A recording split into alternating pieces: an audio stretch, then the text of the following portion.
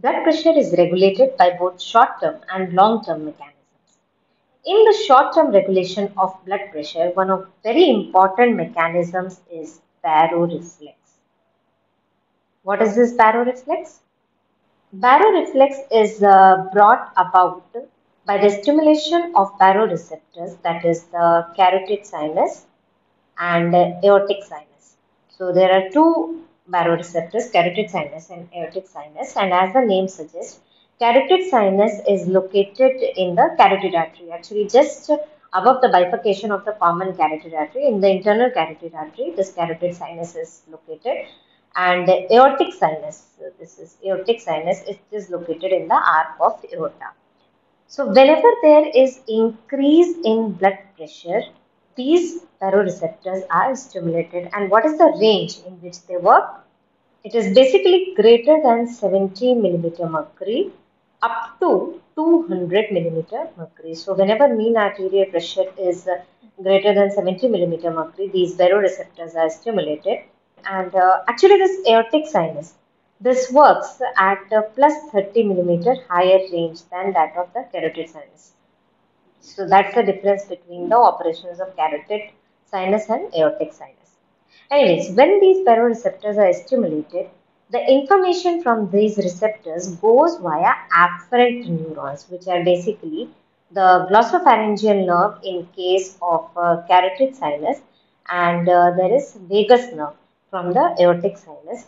So these afferent neurons carry the information to medulla, that is the nucleus tractus solitarius, and they basically cause the stimulation of nucleus tractus solitarius. So increase in BP will lead to stimulation of the nucleus tractus solitarius. Now this stimulation further leads to stimulation of a region, caudal ventral lateral region of the medulla, that is the CVLM. And once this is stimulated, actually two things happen simultaneously. Actually here, the CVLM causes stimulation of the nucleus ambiguus and dorsal motor nucleus of the vagus, which is basically the center for the vagus nerve, and it leads to parasympathetic system stimulation. So parasympathetic system is stimulated, and CVLM in turn inhibits the rostroventral region of the medulla, which is responsible for the neurons which reach to the intermediolateral column of the spinal cord, that is the sympathetic system. So you see, when BP is increased, what is happening? The stimulation of CVLM is leading to the activation of the parasympathetic system, and via the inhibition of the RVLM, it is leading to the inhibition of the sympathetic system, because RVLM is responsible for the sympathetic system, right? So RVLM is inhibited and sympathetic system activation decreases. So what is the end result? That is very important, because it is at this level that clinics operate. The drugs are given at this level.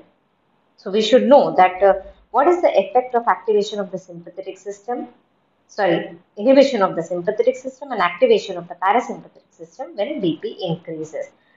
So first we'll see parasympathetic system. It is simpler. You see, parasympathetic system basically supplies the SA node and AV node, and there it causes is it causes decrease in heart rate. So you see here we have not written anything regarding the contractility of the heart. It is mainly heart rate to which parasympathetic system is affecting, and actually it is decreasing the heart rate, because of which there is decrease in the cardiac output. Decreased heart rate will lead to decrease in cardiac output and hence decrease in systolic blood pressure. So parasympathetic system has its effect mainly on heart, and that too only on heart rate, and in the conductivity of the signal also, because it is affecting the conducting pathway. But sympathetic system has varied effects. So normally you see what sympathetic system supply in cardiovascular system. It supplies heart, so there is effect on the heart rate. Sympathetic system causes increase in the heart rate. There is increase in the force of contraction.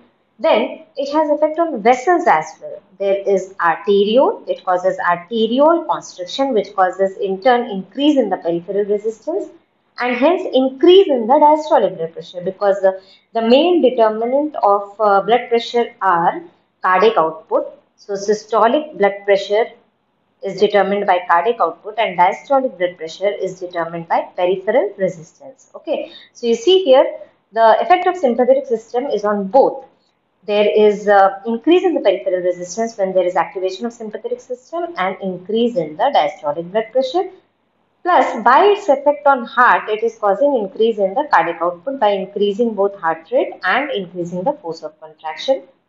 Also, you see, I have written one more. It causes venoconstriction, that is the constriction of the veins, because of which there is increase in the venous return and hence further increasing the force of contraction by the Frank-Starling mechanism. So, this is the effect of sympathetic and parasympathetic system on cardiovascular system. It's very, very important. So now simply you see that whenever blood pressure increases, because of the stimulation of the parasympathetic system and inhibition of the sympathetic system, what happens? Ultimately, the peripheral resistance is going to decrease because sympathetic system is not going to have its effect, and hence there will be decrease in the diastolic blood pressure. Then the cardiac output is also going to decrease, and hence there will be decrease in the systolic blood pressure, and both, if we see together, there will be decrease in the mean arterial blood pressure. And what will happen if there is decrease in blood pressure? Decrease in blood pressure, then the opposite events will happen because baroreceptors will be not that much stimulated. What is known as unloading of the baroreceptors. Then this afferent activity will be reduced, stimulation of NTS will be less, and hence this inhibition of RVLM will not be that much. So sympathetic system will become active and parasympathetic system will be less active, and we will see opposite effects. So that was about baroreflex. Thanks for watching the video. If you liked it, do press the like button, share the video with others, and don't forget to subscribe to the channel Physiology Open. Thank you.